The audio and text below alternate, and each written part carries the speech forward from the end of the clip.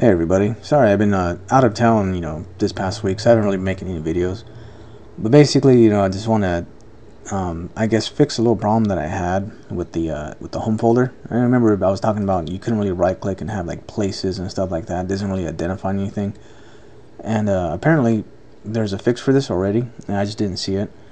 So I'm gonna go ahead and try that out today. I haven't tried it yet, so I'm just gonna do it right now to see if it works or not. So.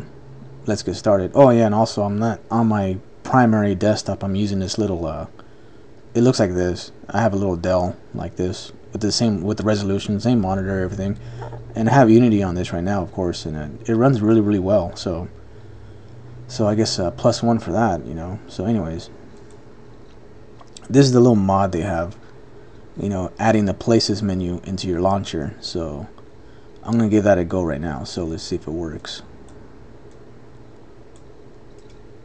Copy. Let's open up the terminal here. Oops.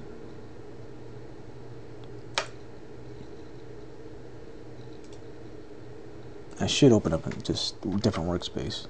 Oops. See, I'm still not used to it. There we go. Paste. Oops, I knocked off my USB dongle. Let me put it back in. Hit enter.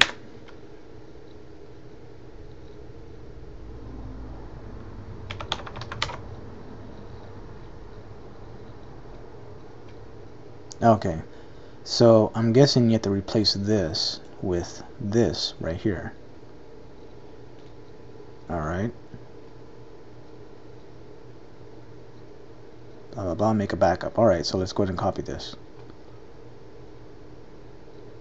Copy. Alright, let's go back.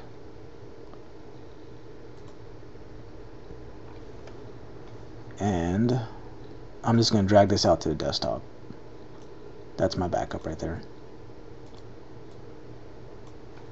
Backspace, right click, paste, and save it. So I guess this is done.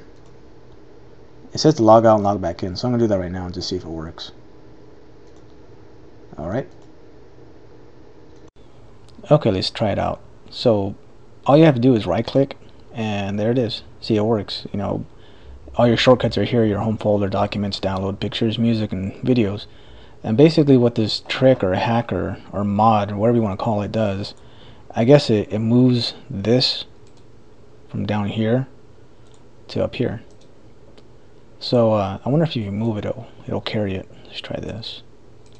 Yeah, and it does. See, just try it out. Documents. Yep, and it works. Pictures. Cool. All right. Very nice. I'm happy that works. That makes my life a whole lot easier. And whoever figured that out, thank you. Anyways, I've been using this for about 3 weeks now, and I have this installed on my little Dell for about 2 weeks, and I like it. On this little machine with this little monitor, I can't really imagine using anything else other than this. It actually works very well. I was running GNOME 3 on it for a short time, and Unity does handle the screen real estate a little bit better. When you maximize windows and stuff like that.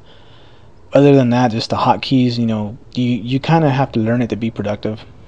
But other than that, it's cool. I just don't really see myself using it full time on my desktop just yet. But then again, it's still got a couple more days to go, and we'll see what happens. And hopefully it'll, I don't know, hopefully it'll win me over, I guess.